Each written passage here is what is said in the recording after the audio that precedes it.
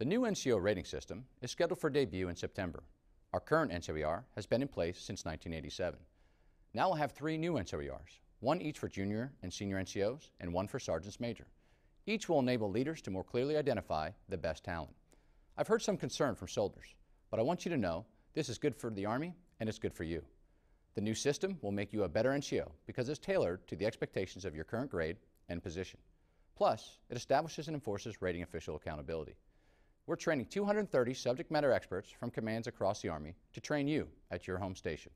I charge each of you to embrace the change and take time to fully understand how the new system works for yourself and your soldiers. Army Strong.